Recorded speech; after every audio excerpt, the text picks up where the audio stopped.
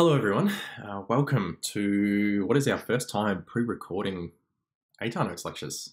So it's a new, bit of an innovative time for us and everything's a bit different. So my name's Josh and welcome. You're here for the Chemistry 3-4 Unit 3 sort of head start revision lecture. We're going to go through a bit of stuff that some of you will have already been through, some of you won't have, and then we're going to go through some other stuff that I think probably none of you or very few of you will have been through. So a bit of both, revision, head start, but we're mainly going to be looking at equilibria and electrochem today, so a bit of redox. We're not going to touch on fuels. We did that at the start of the year in a lot of detail. It was over it would have been about an hour and a half. I ran that lecture of fuels. So we're not going to run through that today. If you really want to go through that stuff, I recommend going to the ATAR Notes website, going into our pre-recorded lectures, and going back to the January lecture series, and you'll find it there. But nonetheless, welcome. So as you can see, I'm representing ATAR Notes today, and I have been for quite a while, but haven't been representing them as long as they've been around. They've been around for a very long time, since about 2007. I'm sure a little bit scary, but some of you would have only been 2 or 3 or 4 around then. But essentially, they've been providing free resources for students for a very, very long time. So we have the free lectures. We also have things such as, let me get my finger. There you go. My finger's now working on the screen. They have things such as like study notes, lectures, discussion spaces, and they have obviously the videos and stuff like what we're doing today. There's newsletters and articles, and I think things like the Q&A, the discussions, the forums, that's where you're going to get your best information. Is where you're going to go and you're going to get what you want. You can ask questions. There are tutors on there. There are other experts on there. There are students who know what they're doing on there. So it's a really good opportunity to sort of, it's a really good space to get the information that you need when you need it. So that's been around for a very, very long time, and it's just continued to grow and grow and grow. So being year 12 and being, for those of you who are in year 11 doing this is an opportunity for you to also get out there and have a go at this stuff. So just to continue on, there are also more resources that are paid for. And so we have things such as like the study guides. I'm sure you've all seen them before. You can now access those study guides online via Ed Unlimited. These things we have promos for at the moment. You'll see them in your sort of portal page where you're viewing this recording. I'm not going to go through them personally in the recording. You'll see them there. If you have any questions, please ask, because saying hi to future me will be in the chat right now, discussing and answering any questions you have around chemistry and all these sort of things. And we also have TuteSmart, which is who I work for, and they're essentially just a tutoring company, and it's who I've been with for 4.5, 5 years now, and that's essentially the extra resources that we now provide. So just to give a bit of context and structure to today, we're going to spend about 55 minutes on each. I've given 55 minutes because it gives about 10 minutes leeway for like things like this, the intro, any excess time that we may spend on them. So just letting you know, this lecture will run 2 hours, but I've just sort of allocated those times just to give a little bit of leeway in case we run a bit over on one of the 2 topics. There's not going to be any breaks in the middle. So for those of you watching the live recording, sort of the live opening of the recording, bit of a odd thing to say, but it'll be the premiere of it in a way. This will run all the way through, and so I'll be in the chat and I'll be able to answer any questions. Those of you watching the recording afterwards, you're welcome to pause it at any point in time. There will be times where I will say, feel free to pause it if you're watching the recording, and have a go at this, etc. Whereas I won't be sort of pausing in those times. I'll just be going through. But that is essentially today. That is what we're going to do. Rates and equilibria, and then electrochem. It's going to be a big overview of the 2 topics, because I know that some of you will have started them, some of you will have done parts of them, and then some of you won't have done any of it. So it'll be a bit of head start revision in the middle. And a little bit about who I am. So obviously my name's Josh. I've been at ATAR Notes for a very long time. I've been running these lectures for about 3 or 4 years now. Back in the day, 2018, I graduated with a 98.23. Gotten the exact numbers now. But I had a 44 in chem, and as we all know, chem scales up quite nicely. So I scaled up around a 48, I think. And I'm now studying medicine at Monash. I'm an undergrad. I finished 4 years of my degree. I'm now sort of interiming. I'm doing a research year or an honours year at the Victorian Heart Hospital on Monash campus, which is nice. And that's a bit about who I am. So next year I have my 5th year, and then I am essentially a doctor. Other things about me, I have a dog. I'm from Bendigo, so I have a dog back in Bendigo, which I adore. Her name is Maya. And I also have a cat that is quite a chubby little cat. She's an elder of the community. I think she's pushing on 14 this year. So, you know, she can eat and not do anything because she's earned it. And then a little bit of context for what I'm doing this year. I'm doing some research, and at the moment I'm doing what we call a literature review, which is where you just read lots and lots and lots of really detailed, hard to read journal articles. And so this might cause some of you a little bit of pain, I think, actually. For me, I am quite organized, but my tabs at the moment look a little bit like this. And so it might hurt a few of you to see some tabs that are a bit of a mess. And that's just my work tabs, my uni tabs. I have another thing for work and I have another thing for personal. So I've got like 4 of these pages that are all this big, which I had to close, otherwise my laptop would have died running this lecture. So that might hurt some of you to see that, but that is what my tabs look like at the moment. So essentially, lecture overview. We're going to be running through electrochem. These are the points we're going to sort of touch on. We're also going to be running through equilibria. It's actually going to be in reverse. I've reversed it, partly because as much as electrochem sort of does come up first, it kind of doesn't. You'll find that on the back of fuels, you do a little bit of redox, and then you kind of don't do electrochem, you don't do electrolysis. That ends up happening at the end after equilibria. So what I've done is I've just pulled all of redox and put it all together after equilibrium. So the arrow should actually really be going that way. And as you can see down here, you can see exactly what we're going to do, when we're going to do it, etc. So let's start block 1. Let's jump in. Rates and equilibria. So I think what's really, really important is to understand that rates and equilibria is essentially, all it is about how do we reach an equilibrium, how do we reach like a homeostasis? So in the body, an equilibrium is what we refer to as homeostasis. So you might know it as sort of body temperature. Our body loves to sit at a very comfortable 37.5 something. That is homeostasis. Our body likes that equilibrium. When we run, we get hot, we sweat. That sweat allows sort of air to cool our skin down and cool us down. Things like that. When we get really cold, we shiver, and the shivering makes the muscles move, and the muscles end up heating up the inside of the body. So same sort of thing. We love to stay at that constant, 37 degrees, and that equilibrium is all coming from sort of homeostasis. So in chemistry, we refer to that as equilibriums. We're also going to talk about rates as well as a part of that. So I like to break the topic up, and these are the 2 things I like to break it into. So I like to break it into reaction rates, and I like to break it into equilibrium or equilibria. So I think I spelled equilibrium wrong there, but nonetheless, we have reaction rates, which is essentially how quick something occurs and why does it occur. So why is a reaction occurring? Why is it occurring at this pace? So think about why does it occur? Why does it occur at this rate? That is all we talk about with reaction rates. And then how do we manipulate that? Then equilibriums is a little bit different. Equilibriums is where we talk about irreversible versus reversible. We talk about sort of dynamic equilibriums, like why do the reactions keep occurring but nothing looks like it's happening? Quantifying, and then calculation. So reaction rates is very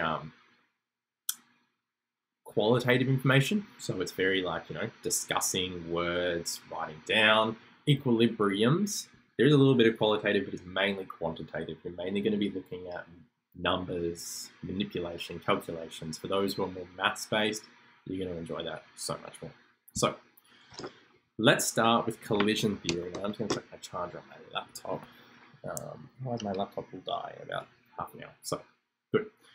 Let's start with collision theory, and let's talk about why things happen. So chemical reactions are a result of collisions between molecules. So it's essentially like 2 things collide. So probably going to use, it's a bit of a sinister example, but I'm just thinking about it at the time. Think about something like football.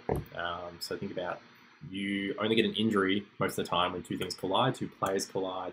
You get players bumping into each other. You get collision, you get an injury. That is sort of, you've got your reaction, they collide, then you get your product, which is the injury. However, it says here, not all collisions result in a reaction. So not all collisions in football result in an injury. Think of it like that. So collisions that result in reactions are successful, or what we refer to as fruitful, which is just a very fancy word for successful. Two main aspects that determine whether collision is successful is whether there was sufficient energy and whether they were in the correct orientation. So they had two really key facts. So let's go over sort of sufficient energy first. So sufficient energy looks at our activation energy. Now you will have seen one of these diagrams before. These are our energy diagrams. They look at a reaction. Remember that this here would be exothermic. And so what you can see is that, oops, I did not mean to get rid of that. Let me get that back up. What you can see here is that when we look at this here, we have this arrow going from here to here. This here is your activation energy. This is the amount of energy. So let's just say, for theory's sake, and this is not going to be anywhere near correct, but we'll say, this is 50 kilojoules, and then this is like 20 kilojoules. You would need 70 kilojoules of energy just to make this reaction occur. Then you would produce from here to here, let's just say this was down to 20 kilojoules. You would then go and produce 100 kilojoules of energy. But what is your net? Your net would be, because the 70 that you used is then cancelling out 70 of what you make, your net would then be your 30 kilojoules down here. But it's positive because, technically it's negative actually. It's negative because it's leaving the system, the energy here. So this energy is what we refer to as negative. It's not actually negative energy, it's just the direction of it. It's leaving the system. So by this energy being negative and leaving the system, what do we then say? Well, it's exothermic because the energy is gone from the system. So this would be an exothermic. Now, this is what we refer to as sufficient energy, is this part here. This is your activation energy, or E to the little a. That is activation energy. You're welcome to use E to the little a in exams and in SACs. That's how we refer to as activation energy. If you are writing like a 3 or 4 mark question, I would say in brackets, E to the little a equals, activation, energy, and then, then from there I'll use E to the a, just sort of giving context to the examiner. So as you can see here, we've got a reaction energy profile. On either side, reactant products. Top of the hill is transition state. It can be described as an activation barrier. So it's like a barrier, and if you don't hit it hard enough, you're not going to get a reaction. And energy needed to go from ground state to transition state is essentially what we're looking at. The energy of the collision has to be greater than the activation energy for it to occur. So if it's still not making sense, made it like Legos. Imagine Lego bricks are like atoms making up molecules. You get that, you get to that. And it's saying, hey, what do I need to get from this to this? I need to add some energy in here. So in this case here, this would be like an endothermic reaction. If we're going the other way, it would be like an exothermic. So this is the added activation energy, and it actually ends up being sort of added in, because remember with these profiles, it ends up like this. This part of it is what ends up getting added in, whereas these bricks here may be the leftovers. So collisions must occur with correct orientation. I much rather my football example than the Lego example, by the way. So this is a very intricate part of this, and it's very detailed, and you'll find that this doesn't come up all that often, and there is a reason this doesn't come up all that often, and that reason is that these orientations as such, are quite complicated, and so we simplify it right down. We simplify it all the way down to just looking at sort of like, is it hitting on the right side? If it is, we're going to get it. If not, don't worry about it. There is far more detail to this, but it's not at a VCE level. So, as you can see here, we want to add in an OH, or like a hydroxide group, and we want to remove that bromide or bromine. As you can see here, we cannot get rid of it if we hit from this side, because we need to knock this off. So by doing so, what you need to actually do is, well, this side would actually work. So essentially you're going to hit it on here and it's going to knock it off the other way. If you hit it directly, it's not actually going to work. So essentially what you need to do is knock it from the other side, you need to hit it away, and then it works. If you hit it on the same side, it's not going to work. Now, when I said there, I said, oh, well, you need to hit it directly. Some cases it's hitting it directly, some cases it isn't. That's why that sort of detail you're never going to get asked. You're not going to ask that in a SAT, you're not going to ask that in an exam, you're not going to be asked, oh, did it hit it in this exact spot? All you need to do is just discuss, hey, it just needs to hit it in the correct orientation. That is it. That's all you need to know. You don't really need to know anything more than that. You don't need to know exact examples. You don't need to know exactly where it needs to hit. You just need to know, hey, it needs to hit in the correct orientation. So that should simplify that sort of concept right down. So to reiterate, the main aspects to determine whether collision is successful is correct orientation and sufficient amount of energy. They are the two really big things. You need to make sure you have those two things in order for it to occur. So collisions must be sufficiently energetic or have sufficient energy, and they must be in the correct orientation. Cool. So then we say, how to make things go faster? Because we don't like things going slow. We want things to go fast. So there are two fundamental ways of increasing reaction rate. These two fundamental ways are increase the collision frequency and increase the proportion of successful collisions. So let's talk about collision frequency first, and then we'll go into successful collisions. So increasing collision frequency. So let's think about this logically. If you have a reaction and you want the reaction to occur, for the reaction to occur, we discussed that things need to collide, and they need to collide with sufficient energy in the right orientation. But the first rule in that essentially was they need to collide. If things don't collide, nothing happens. So we need things to collide more often. So let's think about ways we can make things collide more often. So let's just think about, you've got air particles in a balloon and you want them to react and create something else, and those air particles within that balloon are bouncing around, because remember that we talked about our gas theory that we already talked about. Gases move in straight lines, so they'll go like bang, bang, bang, bang, bang, bang, bang, bang, bang. Yeah, that wasn't a straight line, but you know what I mean. Maybe it hit something there. Let's just say it hit something there and then went that way. But essentially, things go in straight lines. Let's go back to red. So things go in straight lines. And for things to continue, they continue bouncing around within a space. So let's think about that balloon and think about those air particles, and things are bouncing around in that space. So when things are bouncing around in that space, we want them to bump into each other more. We can't really manipulate how they're bouncing around, but we want them to knock into each other more. So how do we do that? Think about a couple of logical things. What can we do?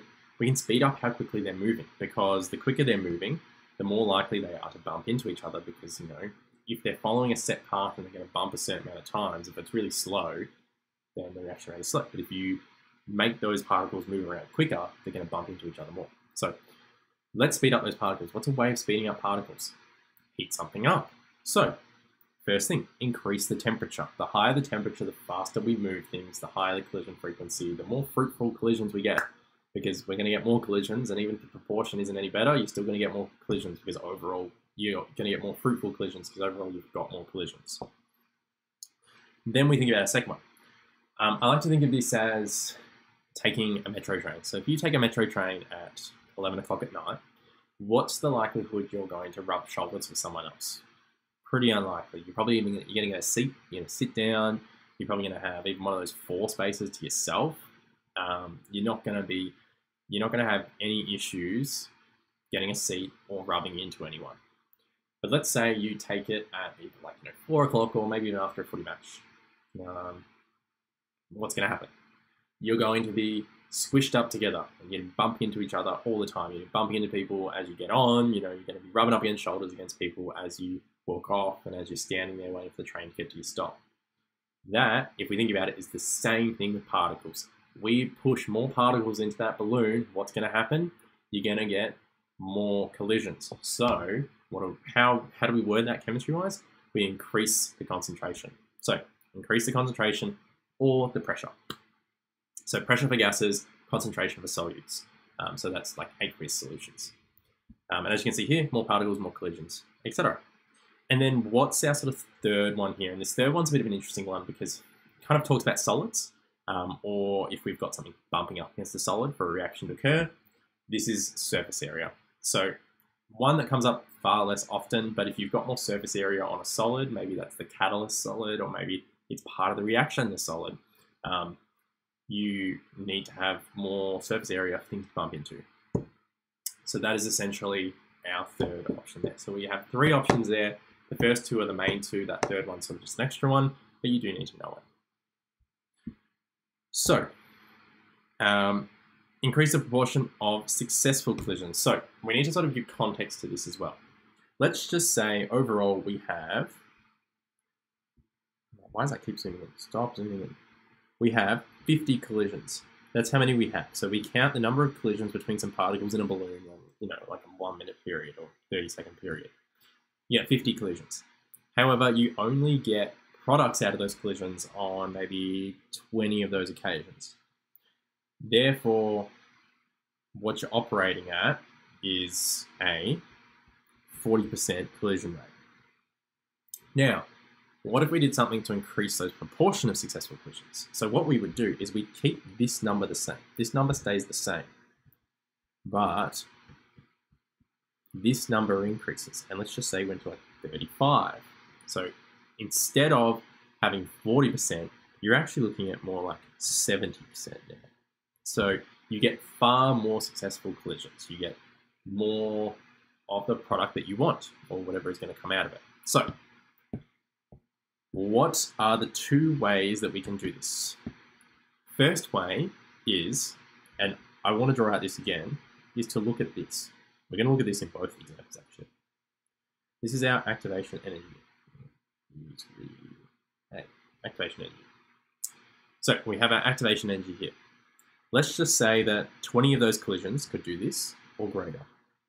The other 20 collisions did this. The other 30 collisions did this.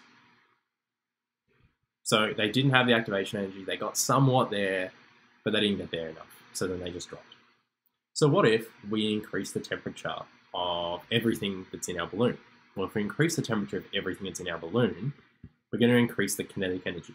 And by increasing the kinetic energy, these ones are now going to be all the way up here, even though they don't need to be. And these ones are now going to be more up here. And some of them may still go there, but some of them may go just high enough to go there.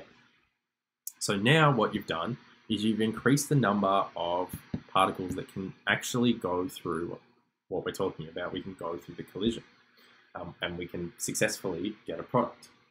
So increasing the proportion of successful collisions, what we do is we increase the temperature.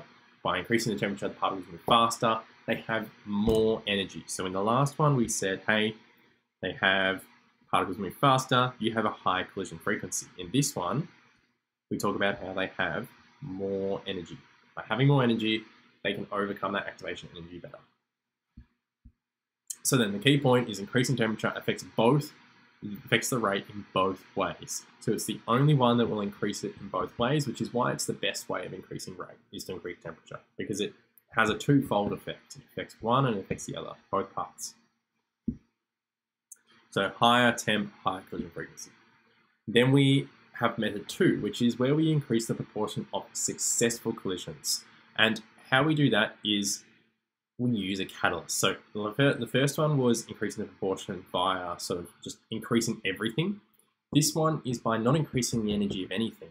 It's in reducing the actual amount of energy that we need. So again, think of it, I keep doing this, and discard, apologies. What was that? Think about it like this.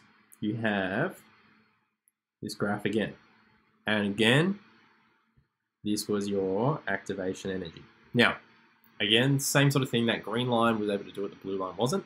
What if we said, all right, I put a catalyst in, and now the new line is this. As you can see, the activation energy has reduced.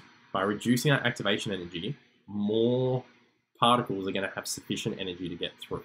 So more of them are going to be able to do what we need to do. And so, essentially, what we get out of this is we get a higher proportion of successful collisions. So the way we describe it is like this. Catalysts provide an alternative reaction pathway with lower activation energy that allows more collisions to succeed. So really important how we word this, and this is one of those buzzwordy things you need to do in an exam or a SAC, and you need to be on top of this. Please do not word this as it lowers the activation energy. No. You need to say it provides an alternative reaction pathway with a lower activation energy. With a lower activation energy. You do not want to say it lowers the activation energy. It does, but it does not. It does not lower the activation energy of the path it was on. You cannot alter that path. But if you change the path slightly, you are then able to lower it because the new path you take has a lower activation energy. So, as you can see here, it says, catalysts provide an alternative reaction pathway. That is the most important thing. Once you have that, the rest of the answer should be fine. You need to have this in there. So if there's one thing you come out of today, it is that. Come out of today with it is that. So it's important, the alternative reaction pathway, catalysts change the reaction mechanism, so they change how it occurs. You don't need to worry about that in intricate detail because that is not 3-4 chemistry. All you need to know is that it changes how it occurs and the mechanism of it. So as you can see here, here's a really nice diagram of what I drew before, but in a much nicer context, one that you could essentially copy and paste into your sort of, if you're doing a summary book or you're doing, you have a workbook that you keep your notes in, this is sort of the diagram you reproduce or copy and paste it into there. So really important, that's kind of how it works. And you can see the different activation energies there. The delta H stays the same. The delta H does not change, and that's super, super important. So, as you can see, cool.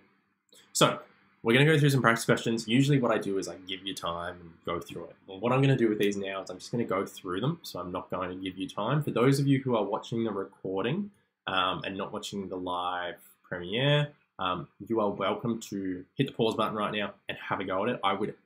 I would implore you to do that. I would implore those who are watching it to take a second and pause it and have a go at it. For those of you watching the live one, the premiere, you're not going to have the luxury of that, but that's okay because I'm just going to go through the answers with you, and I'm sure you have enough time to quickly work through them while I go through them if you just want to zone out quickly. But nonetheless, we have the oxidation of sulfur dioxide is an exothermic reaction. The reaction is catalyzed by vanadium, V oxide, and you've got this here. Which of the following energy profile represents both the catalyzed and uncatalyzed? So remember, when we have this, we start with the same energy, we end with the same energy. So this one is wrong. This one is also wrong. How do I know that? Because they don't start with the same energy and they don't end with the same energy. So, cool. Move on to B and D. It says it's an exothermic reaction. This is endo. So this is wrong. Process of elimination, I've only got B left. I look at it, B is actually, it's correct anyway. Process of elimination, I knew it was right before even looking at it, but B is correct there. We start at the same energy, we finish at the same energy, and the only thing that's different is the activation energy here. So, awesome. Moving on, so to summarize, these are the 5 major factors. You need to be really careful with these. You need to make sure you name them correctly. So you may be given a scenario, you need to make sure you name the right ones, and you really need to know sort of which ones apply to which. So obviously your reaction rate in terms of successful proportion of collisions, and then the other one was how many collisions you get. So then you're going to get more successful collisions naturally. So think about it, proportion and number are sort of the 2 different ones. So again, we have another practice question. Again, pause if you're at home, but I'm going to go through it. So what we have is bromomethane, CH3Br, is toxic, odorless, colorless gas. It's used by quarantine authorities to kill insect pests. The simplified reaction for the synthesis is you've got methanol, you've got HBr, and you end up with your bromomethane and water. And it is an exothermic reaction, and it is at 298. So the manufacturer investigates the reaction conditions, the time of the process, and takes the percentage yield. So this is actually what we're doing here, is leading us into our sort of our next topic. So this is sort of a little bit of a preface as to what we're about to go into. Predict the effect of change given below on the rate of the product of bromoethane and circle your prediction. So if we increase the temperature. So this sort of question here is very much what we would talk about with yield. And it's really going to talk about equilibria. But they've sneakily, very sneaky, they have produced a question here, and this is a VCAR question. I apologize, I put the thing in white, and I don't know why I did that. I will make sure to fix that up. Not sure why I made that white, so you're not going to be able to see which exam. I can't even remember what exam this one's from. I do apologize, I'll fix that up at the end. But essentially, where This sort of question is an equilibrium question. It's not a rate question, it's a yield question. But they've very sneakily made it into a rate question. They've gone, hey, what is the rate? What is the rate of production? Usually this would talk about yield. This is a very typical yield question, but they've actually made it rate. So then we think about it, it says we're going to increase the temperature. So if we're talking about yield and you increase the temperature, you're actually going to go backwards, but we'll discuss that in a little bit. In this case here, what we're actually going to do is we're going to increase, because when we increase temperature, what happens? It increases. Why does it increase? So your reason. So it's going to increase. So usually you would circle, but I'm just going to write it. And then why? So you would say that in very shorthand, I'm going to write temp. You would never write it like this, but this is what I'm going to write at. Kinetic energy, so of molecules. You would write out what those molecules are, but I'm just going to make shorthand this thing. So then you would say, 1, there is increased collisions. And you would write 2, there is an increased proportion of successful collisions. I also apologize if you can just hear a whir, like a whir in the background. That's my laptop just struggling. It does this every time. There's no way around it. So this is what you would write out as a paragraph. You're not going to write it out in shorthand like I just wrote it out. You're going to go ahead and write this as a paragraph. This is what you need. So this is a 4-mark question, which I think is a little bit absurd. I would really only warrant this a 3-mark question, but 1 mark here, and then you're essentially, I would say this is a 2-mark question. There is 1 mark for stating the thing about your information about energy kinetic, and then there is 1 mark for giving these 2. In this question here, there is actually 1 mark for both the proportion of collisions and the total collisions. I think that's way too many marks. This is a 3-mark question now. This was a little bit of an older question because I think it was like 2012 or 2011. But essentially, this question now is only really worth 3 marks. They're not going to give this 4, but for the sake of it, that is where your 4 marks were for those of you who sort of paused and had a go. So then we have predict the effect of each change given below on the rate of production of bromomethane and circle your prediction. So what if we increase the pressure? So again, we've got the same one. What's going to happen when we increase pressure? Same thing, we've already talked about this. We're going to increase. Why is that? And this question here, you can only really give the 1. You can say, as there is a sort of a smaller space or an increased pressure, you have an increased movement, and you end up with an increased, number of collisions. And with that increased number of collisions, you get an increased number of successful collisions. So I very much short-handed these because I don't want to go through them in super detail and take up all your time.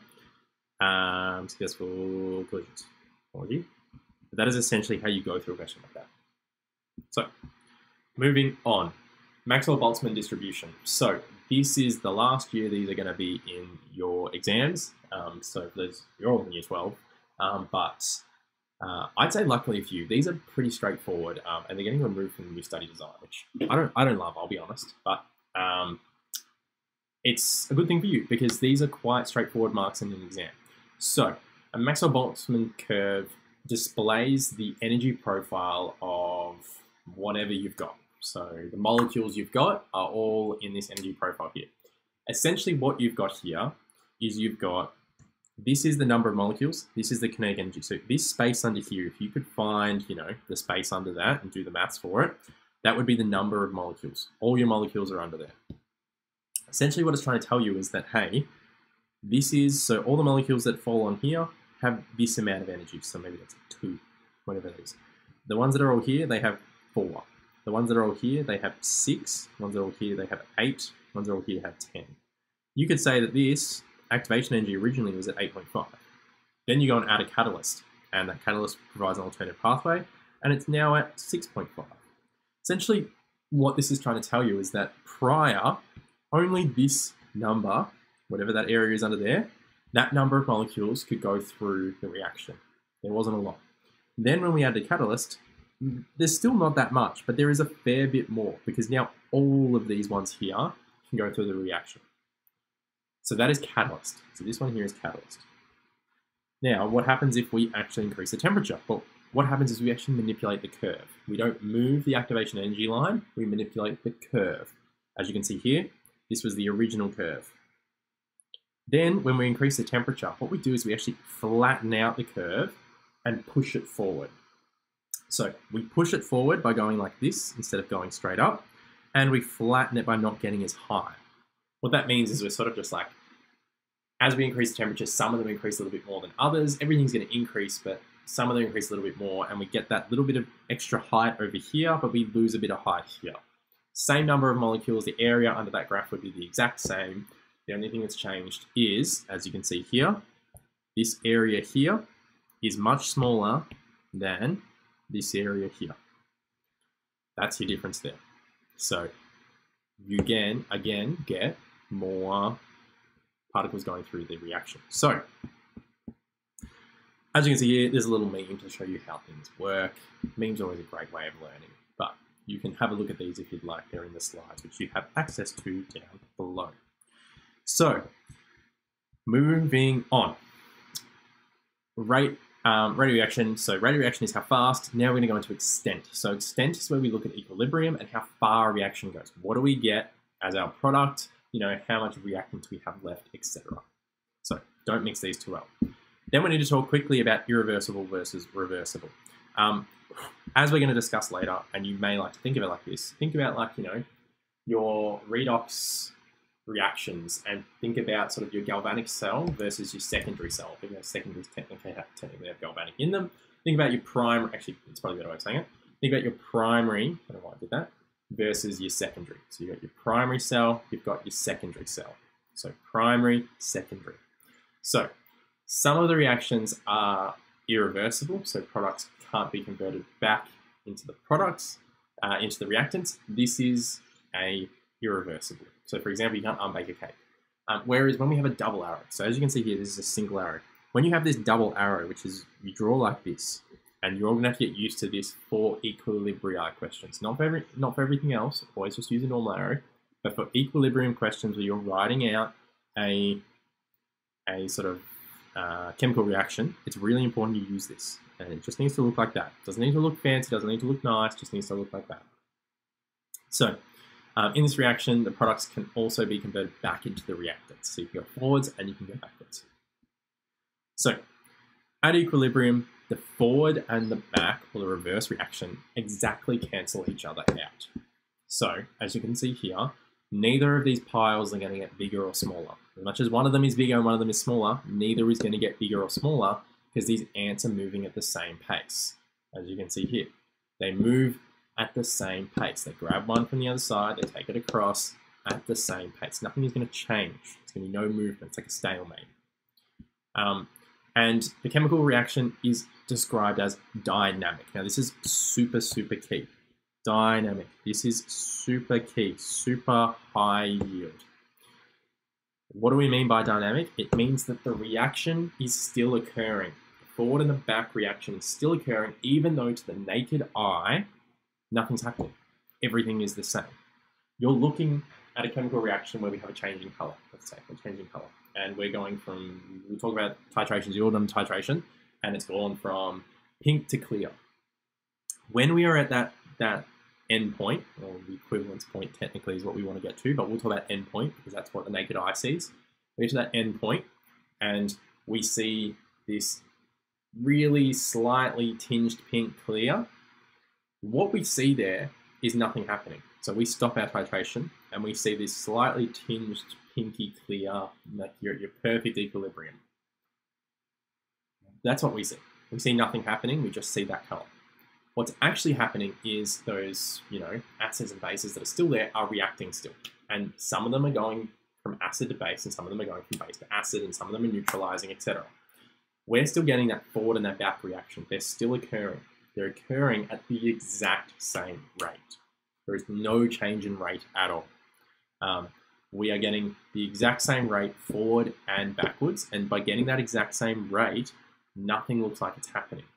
But something is happening, and that's why we refer to it as dynamic. So, as you can see here, when we have a rate time graph, when we have the forward and the back reaction, and they equal each other, we refer to that as equilibrium. So from this point to this point, this is at equilibrium. This is at equilibrium. So rate of forward and back reaction equals. Now, when we talk about concentration time graph, so this says amount, but think of it as a concentration time graph.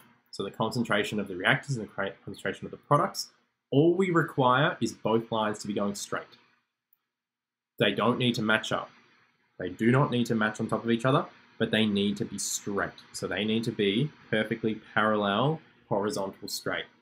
That's what needs to be happening. Up until this point here, all of this is reacting and there's a change and it's visible change. Here, we're at equilibrium. So we're back at equilibrium when this line is straight. So concentration of chemicals don't change. So again, reversible reactions will attain equilibrium when forward and reverse reactions are equal. The system will remain at equilibrium unless it is disturbed. What happens at equilibrium? So the forward reaction rate equals the reverse reaction rate.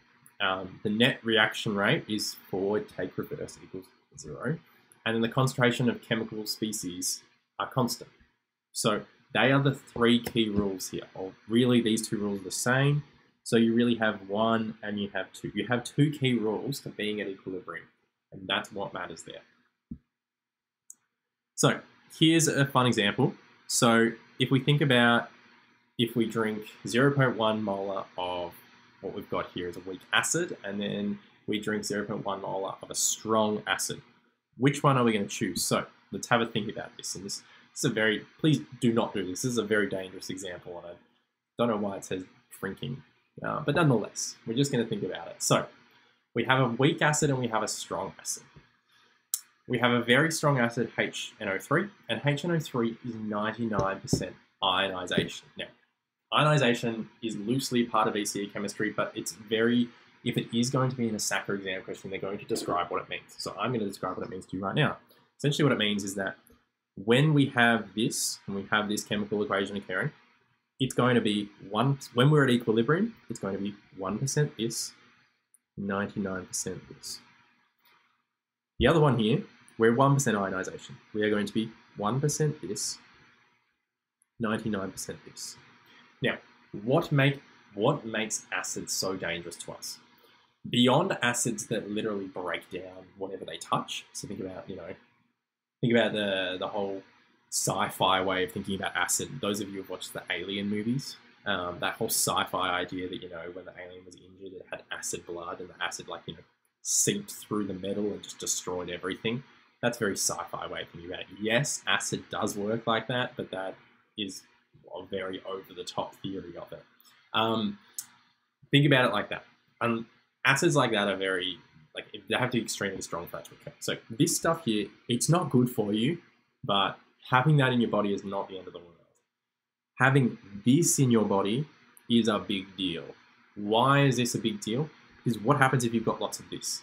You become super acidic in your gut. Your gut becomes super, super acidic.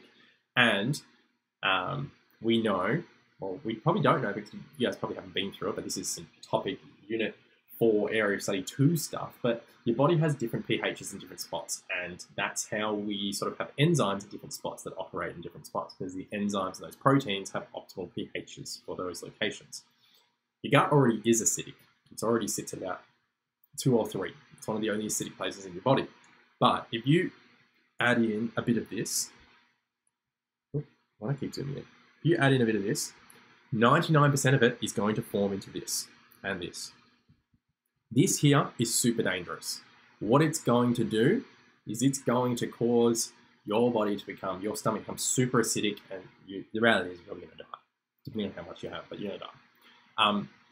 And that's because 99% of it converts into that. Whereas if you drink a weak acid like this, only 1% of it becomes our acid, which is here, or our H pluses, which cause you to get really, really acidic.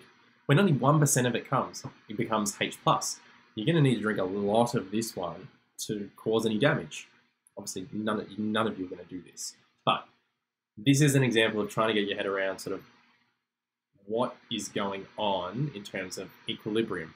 When this is at equilibrium here, there's lots of this. When we're at equilibrium here, there's lots of this.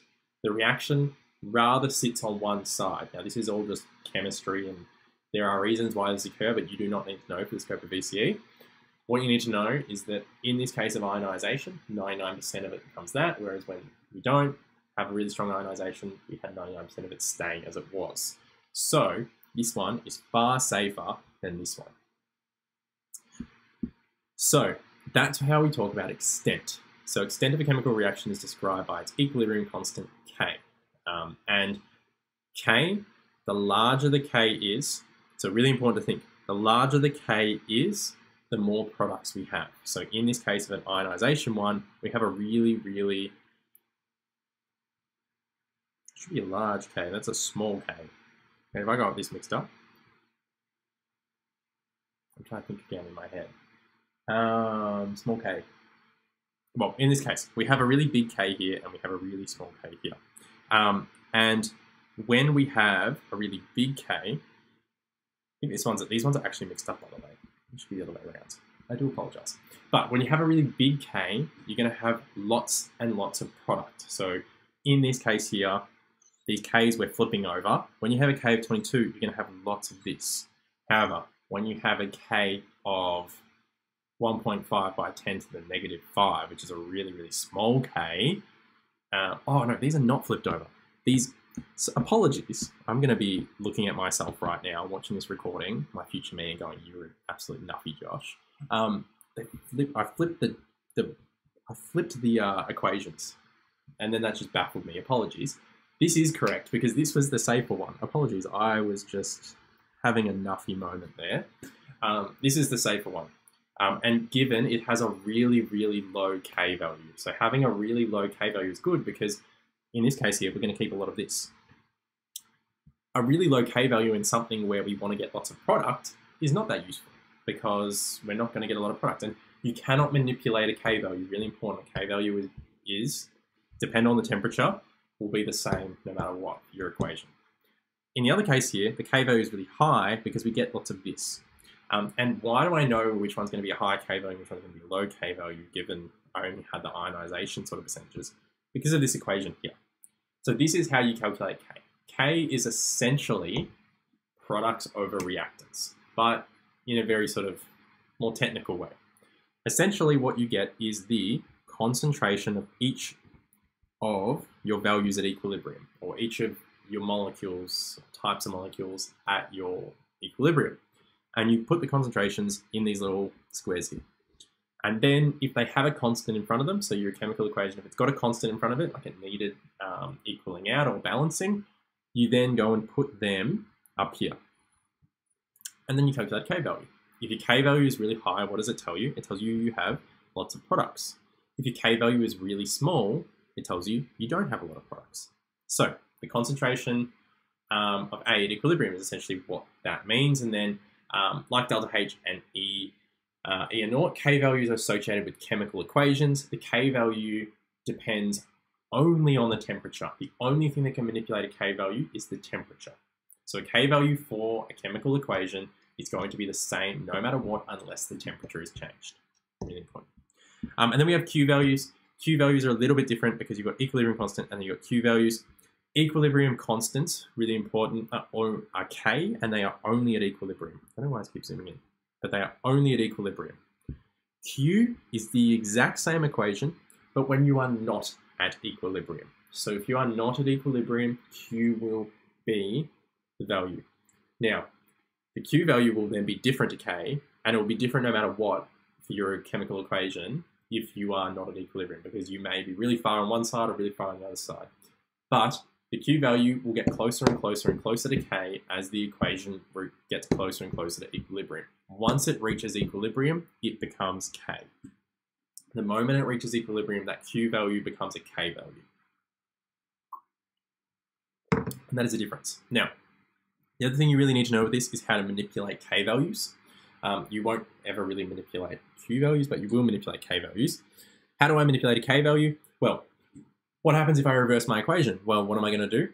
If you look at it, this was K1, and this was the first equation.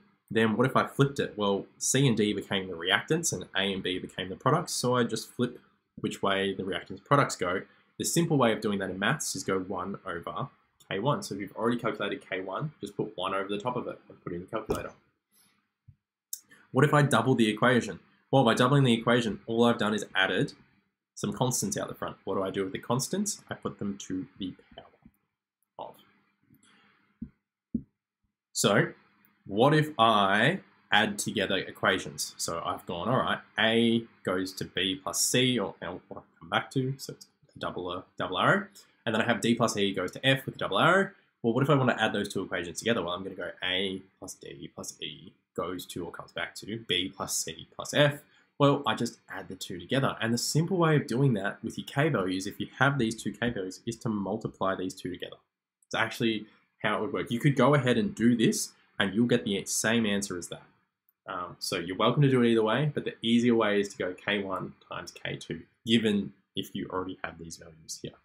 So you do need to know how to manipulate those things, and that's sort of important as well. So yeah, that is essentially our K and Q values. So we have a quick practice question here. I do apologize that the other ones I put the writing in white. I don't know why I did that, but I put this one in black. So this is from our ATAR Notes 2019 practice exam.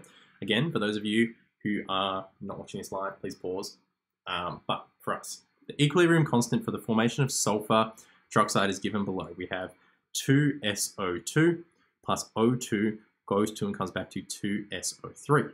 Now, it's 2.8 by 10 to the 2, which is essentially 100. So just quickly doing it on my calculator, because I know I'll just make an error, is 280, which is what I thought it would be. So we have 280. So that is actually our K value.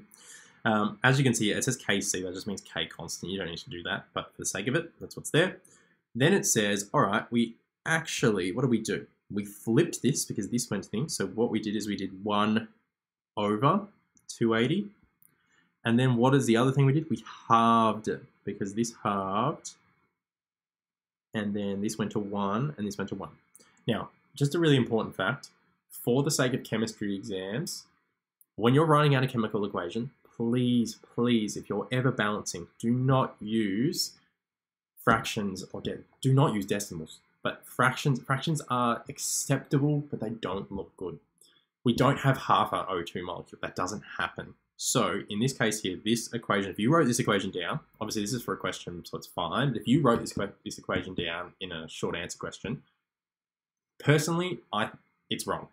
For the sake of chemistry, they do accept it in some occurrences, and then in some occurrences they don't accept it. So it's really important that you just don't do it at all in case they don't accept it. So please use whole numbers. You would double this.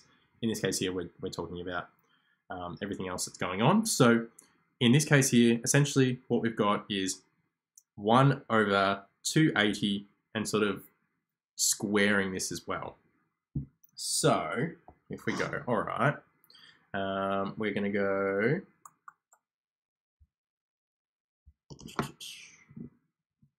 sorry, I'm trying to go 400, and that's 1, 2.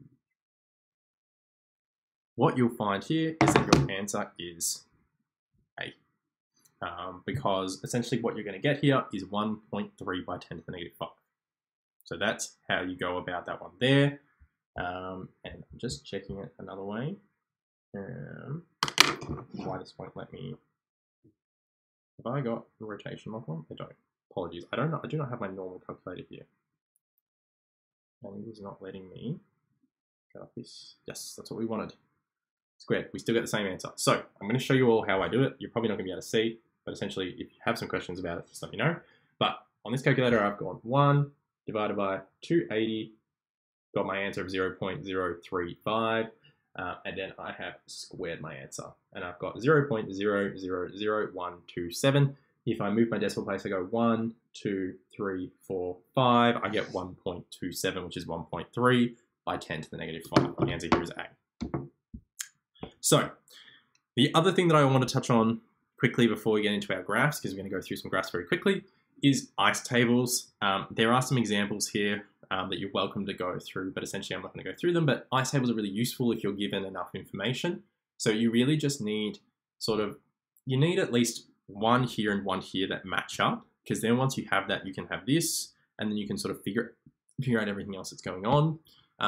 Your ice tables are really valuable. As you can see here, we didn't have what was in red, and then we figured out what was in red, and we went about it. So really useful to use, and please try and use them as much as you can. As you can see here, the answers then just went in there.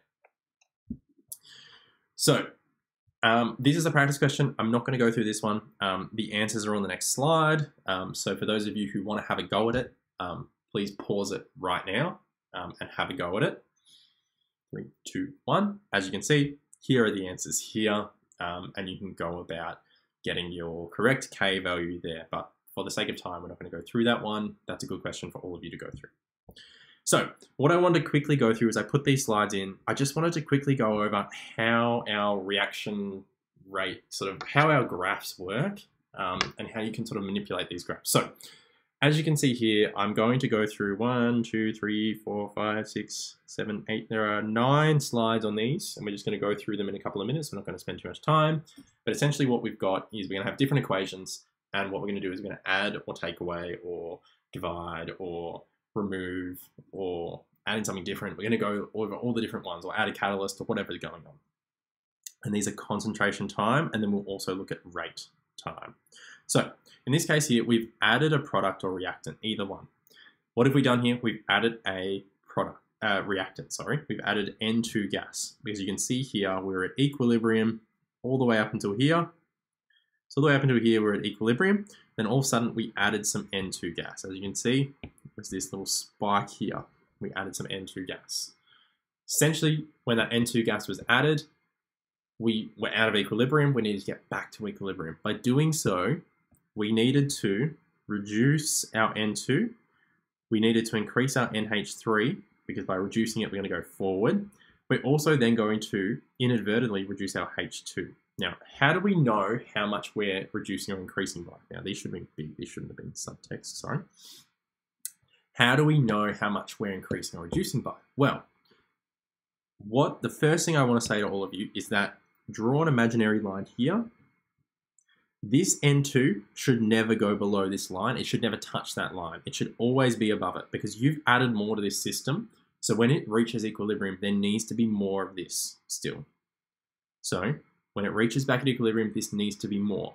So essentially, you've gone up, and then you're going to come back down. Now, there is a 1 out the front here, there is a 3, there is a 2. So however much this goes down by, however much you decide to draw it down by, which you can draw it down as much as you want or as little as you want, as long as it doesn't touch this line or get near it, doesn't matter.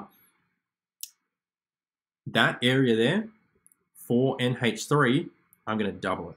So treat this like maybe like 1 centimeter. This is going to be a 2 centimeter rise. For my H2, this is going to be a 3 centimeter reduction. Because as the reaction went forward, this one goes down, this one goes down, this one goes up. You need to make sure you use the constants as your factors by how much things go up and down. For this one, it went down by 1 centimeter, so therefore this one needs to go up by double that. So this was 1 centimeter, this needs to go up by 2. This one here was 3, so it needs to go up by 3 times that. Think of it like molar ratios, same sort of thing. That's what we're working with here. And then we reached a new equilibrium where this blue line was. For our forward and back reaction, what you'll find is if something is added, there is more concentration in there. So what's going to happen? The rate overall is going to be quicker, but we're still going to be at equilibrium. So we've just reached a new equilibrium here, and essentially think of these lines on top of each other at the same rate. But essentially right here, we've reached equilibrium again. And this equilibrium just has a slightly higher dynamic pace. The pace of the dynamic sort of forward and back is just a little bit higher. Now I know those are terrible lines, but essentially think of it like that.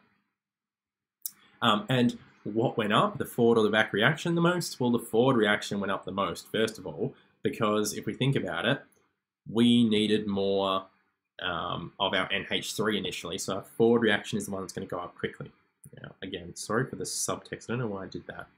But essentially, this one went forward first, and then this one went sort of increased as this one went down.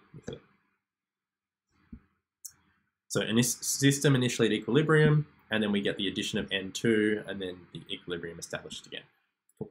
Now, what if we dilute something? So we're not going to remove something, now we're going to look at diluting. What if we diluted this whole thing? What if we just added water in and diluted this whole thing down?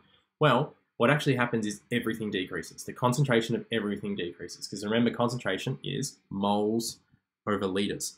And if we dilute something all the way down, we're still going to have the same number of moles, but we're going to have an increased number of liters. So think about it as moles. Oh, I don't want that second line there. The moles is going to be constant, and then the liquid is going to increase. So therefore, your number is going to decrease overall. So your concentration is going to decrease. So think of it like this. That kind of stands for concentration. So overall, you get a concentration decrease for all three of them. However, as you notice, two of them then went up and one of them went down. How do I justify that? The way of justifying this is looking at the number of molecules on each side. So on this side, there is 1, 2. There is 2 on the left and there is 1 on the right. Despite the fact this molecule is probably a little bit bigger in size, doesn't matter. You've got 2 on the left, 1 on the right. How do I overall increase my my concentration of everything within there? How do I get back to a point where I'm happy? How do I do that? Well, what I do is I actually go to the left. And again, we worked on ratios.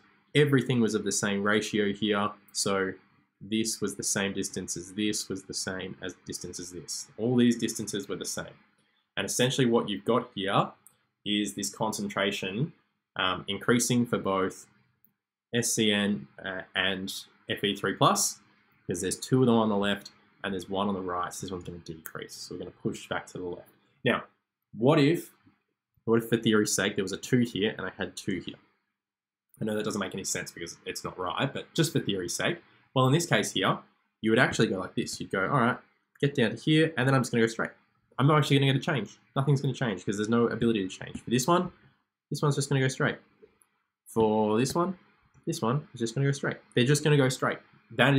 It's at equilibrium. When it reaches this point here, we're at equilibrium still, if these are 2 and 2.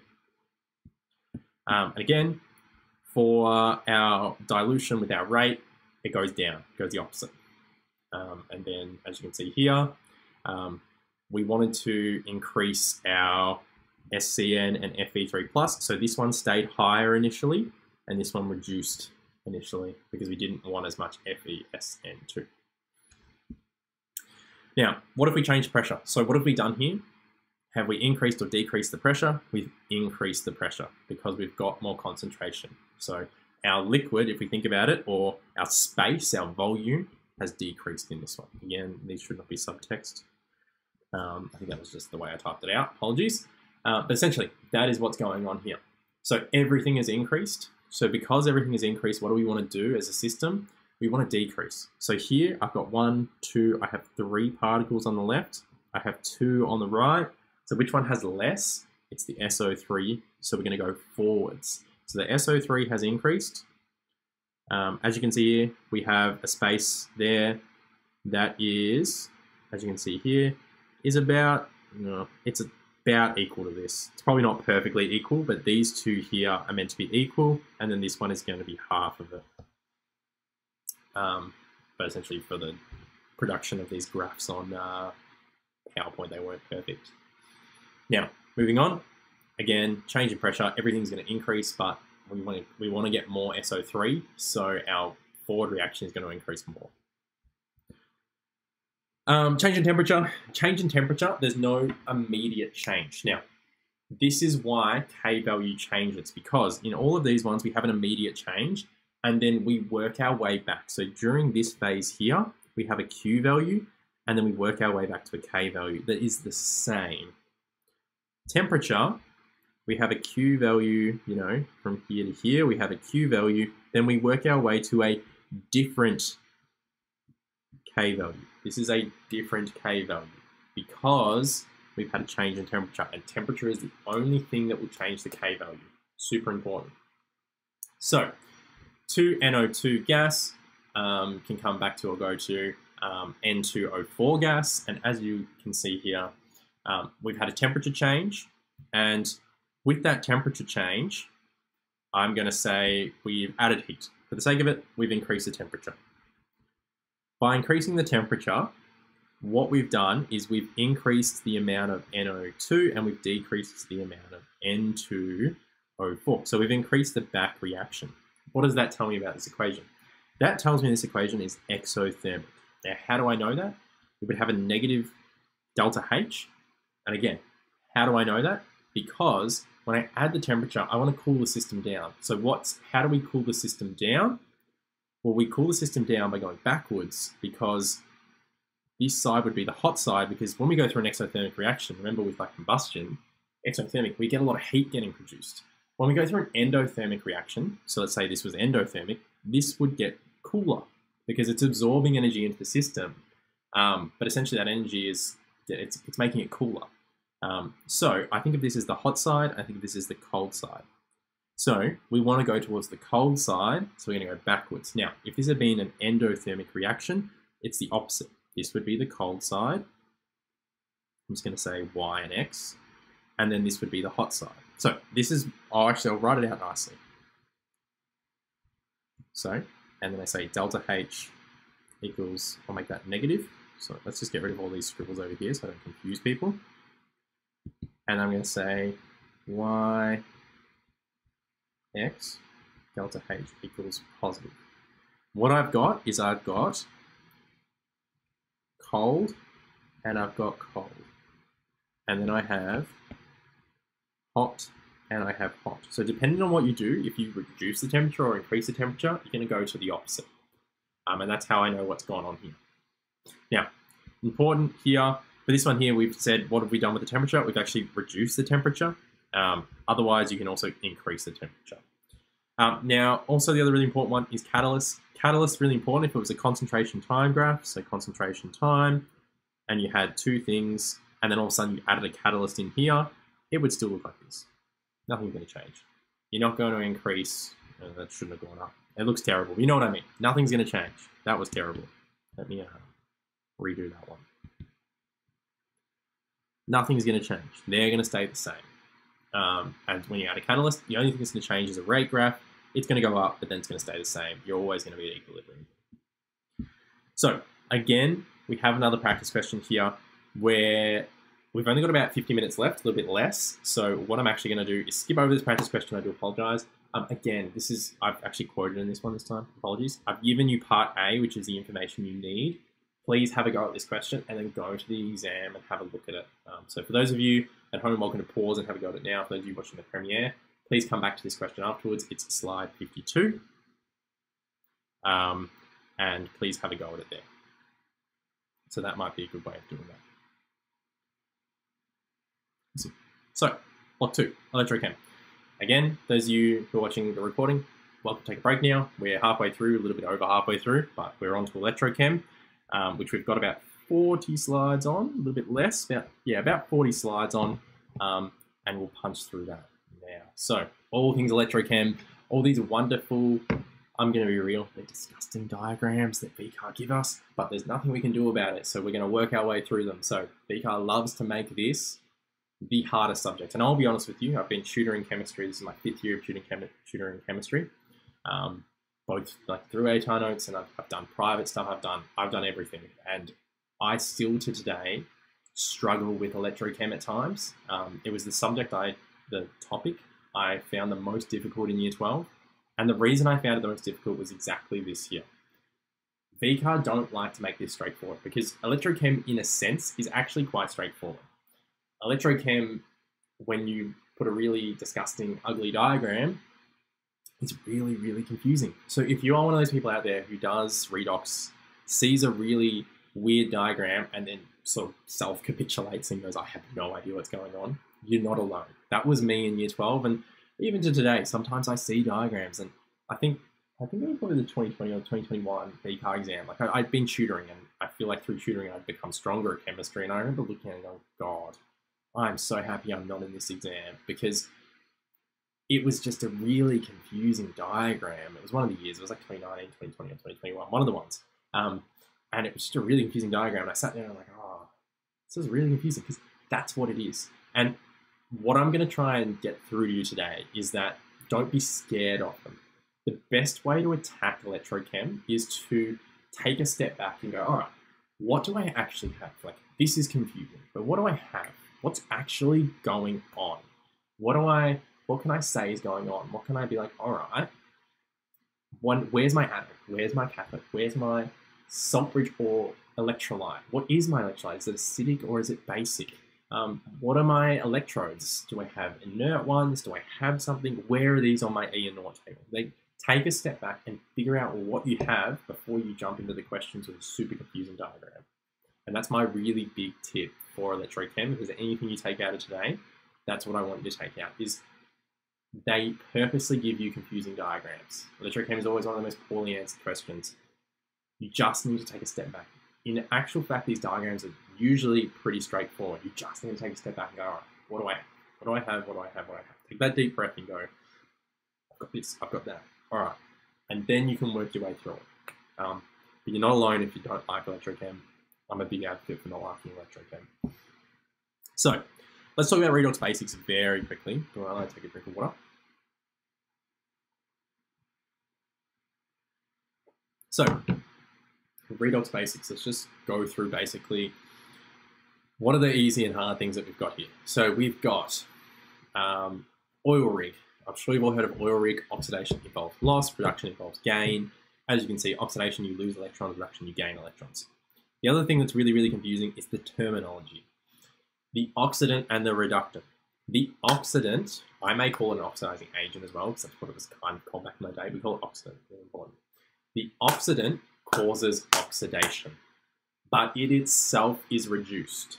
The reductant causes reduction, but it itself is oxidized. Think of it like the teacher. The teacher does the teaching, but is not themselves taught. So they teach you, but they themselves are not taught. It's like the oxidant does the oxidizing, but is not itself oxidized. Really, really important way of thinking about it.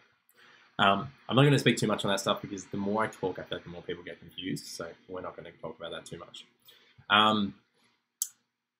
Obviously, the other thing that's really important here is that oxidation and reduction always occur together. You cannot just have oxidation on the side. You cannot just have reduction on the side. You have to have them both occurring for it to work. And that's really important. So electrons are sort of lost by one species. They have to be gained somewhere. It's sort of that theory of electrolysis. You can't sort of lose things. I'm just checking that was all working out, sorry. So it's kind of like that energy conservation theory. You cannot sort of lose things. So moving to a very appropriate meme, because it's more appropriate now, we have sort of three equations here. And I ask you, how do we determine which of these reactions is redox? Now, for those of you who have done redox already, this will be straightforward. You go, I know which one it is. Those of you who haven't, maybe a little bit more difficult. What I want to teach us very quickly is oxidation states. I'm sure you all know them, but I just want to sort of get an understanding between all of us about what they are there for. They are a tool. Think of it like a tradie, and a tradie has their tool belt. In their tool belt, you know, they have their hammer, they have their drill, they have their tape measure, they have their pencils, and you know, their rulers and all that sort of stuff. They are tools. They are building something else completely, but they are the tools they need to build or do whatever they are doing. Same thing with oxidation numbers. They are not the actual redox. They are not the actual chemistry. They are a tool. They are a tool you need to understand what's going on in the redox equation. So there's a few rules to remember. Hopefully you're feeling comfortable with these. So 1, oxidation states of free elements are 0. 2, oxidation states of simple ions are as they are. So Na plus is +1, Cl minus is -1, Mg2 plus is 2 plus, N3 minus is -3, etc. Don't think I need to go through that in too much more detail. In compounds, we have a couple of rules. So main group metals have oxidation states equal to the charge of their ions. So NaCl, we're going to have Na as +1. That's sort of moved across a little bit, but it's meant to be there. Mg2 plus, it's going to be 2 plus. MgBr2, sorry, is always going to be the Mg is always going to be 2 plus.